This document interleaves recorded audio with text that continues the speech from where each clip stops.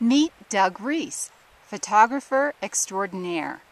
Doug, give us a tip on taking pictures of wildflowers. Well, actually, I buy a John Felder calendar. But if you want to take some pictures on your own, Butler Gulch is a wonderful place to do so, particularly at the end of June, early July. It's one of the most prolific locations for wildflowers, lots of different varieties. Unfortunately, there's a lot of wind here, and that moves the flowers around. So typically, you'll need to use a very large aperture.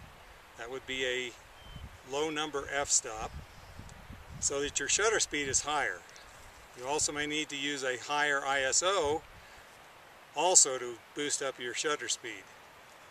And then if you're using a small point and shoot like this, you'll probably put it on macro mode, or you'll use a macro lens on a DSLR. Anyway, I hope someday you'll have a chance to come to Butler Gulch and photograph these magnificent Colorado wildflowers.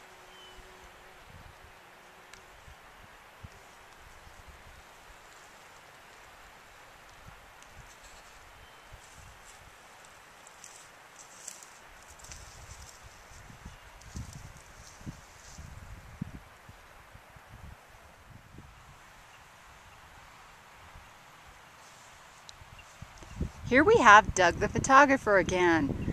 Doug, give us a tip, another one, on photography of wildflowers. Okay, Janet, last time we spoke about shutter speed and taking pictures of wildflowers. Often it's windy in Colorado and you need a higher shutter speed, which means having a large aperture. Large apertures usually give you a shallow depth of field, which often is quite aesthetic when taking pictures of flowers. It gives a blurry background with the focus right on the flower.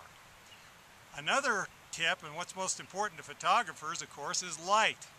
And it's nice to take pictures early in the morning, just after sunrise, because the quality of the light. It is now about 10 a.m. The sun is higher in the sky, and as the sun gets higher in the sky in Colorado, the color of the light becomes more blue. To cut out that blueness, you may want to put your camera on shade or another setting to add a little more yellow to the picture, which is particularly good when taking pictures of something red or yellow.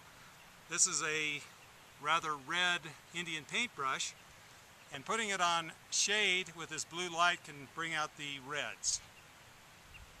Have a great day with your photography.